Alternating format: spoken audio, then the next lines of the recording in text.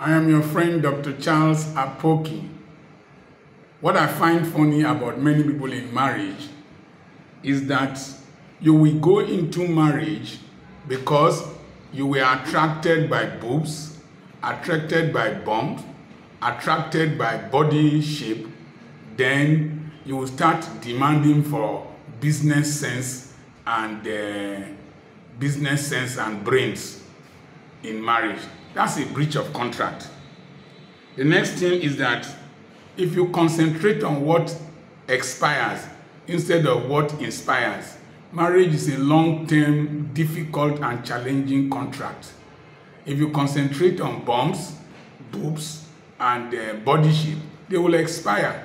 But if you concentrate on the brains of an individual, what the brain contains, it will inspire you for a very long time.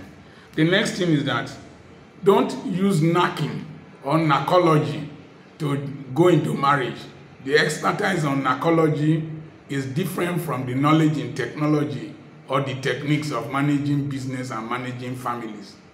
Don't concentrate on narcology and then start demanding knowledge in marriage. No, because they function from two polarities.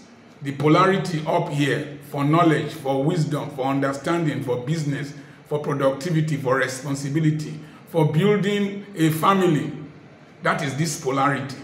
It is mutually exclusive from the lower polarity and sometimes antagonistic to each other. So concentrate on what will inspire, not what will expire. Once you do that, you will have a good marriage. But if you don't do that, you concentrate on what expires, then you start asking for what inspires in marriage. It's a breach of contract.